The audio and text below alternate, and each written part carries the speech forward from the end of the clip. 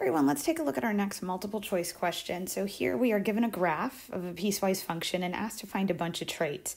And I'll go over all 4 of these traits, but I would say just looking at it, I think one of the easier traits to find on a graph is the y-intercept. So let me go take a look at that. I can spot it here. It's the ordered pair 0, 0.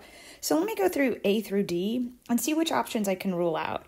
That's got the correct y-intercept. This one doesn't, so I'm going to rule out B. Option C is saying that I'm going to rule out C, and it looks like option D has that in there. So that's great. And then for me, another trait that I find easier to or one of the easier traits to find on a graph, I like the end behavior, especially in this case, because I can see I have my left end up and my right end up.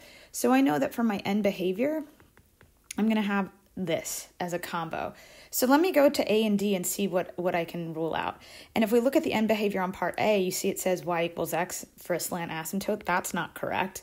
And I can see the correct end behavior down here on D. So that's where I can circle that. So just based on those 2 traits, I can narrow down my choice to the correct answer.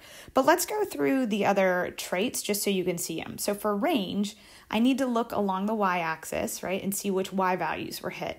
Well, I can see my lowest y value here is at the y-intercept, so it starts at 0, and then it goes up forever on both the left end and the right end. So in this case, my range would start at 0 and head to positive infinity. Great. Now, let me color, I was going to say color code. Let me switch colors here.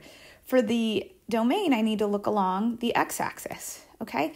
Now I have my left end going up here, so I'm going to start at negative infinity. I head all the way along this graph, right? And I get to here, and I get that I have a little piece and I jump, but I pick up every x value along that little horizontal y equals 3 piece. And then, yes, I jump again, but I still pick everything back up. And you can see at these breaking points, they only have the one ordered pair, right? So I'm consistent the whole way through. So my domain in this case, I'm not missing any x values. It would be all real numbers. And that's in line with what we see for option D. All right, thanks.